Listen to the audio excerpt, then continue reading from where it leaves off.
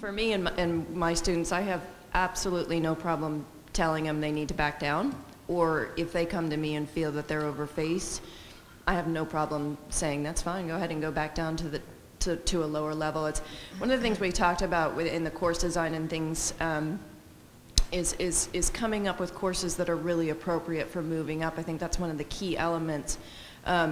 You know, it may be appropriate to move up at this event, but in the next one that's in your line of what you're going to do, maybe that's not an appropriate course for your second preliminary. So then maybe you do training there. And for me, I really try to pick and choose for my students what are appropriate events to move up. And same with my horses. I pick and choose where they're going to go. Just because you go preliminary doesn't mean you are now going preliminary. So for me, I try to be very flexible with my horses as well as with my students about what are appropriate events to be attending. I was going to say, I think you'd notice, especially for those of you like us that start the year quite early, in January, February, in different parts of the world. I think you'll notice that all of us up here would actually take our own horses, even upper level horses, and start them out one level down. And it's a good way to get your season started.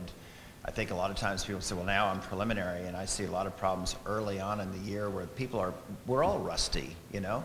And so I think that there's never a time where it's bad to come down and work your way back up. If there's a confidence issue, sometimes somebody's had a fall, or a horse has developed maybe a little bit of an issue with a certain type of fence, and you have to come back to sort of work through that. But even at the beginning of the year, horses that have no problems, so to speak, it's a good confidence booster even for advanced horses to run intermediate horses to take a preliminary or two to get them back in the flow. There's no shame in that at all.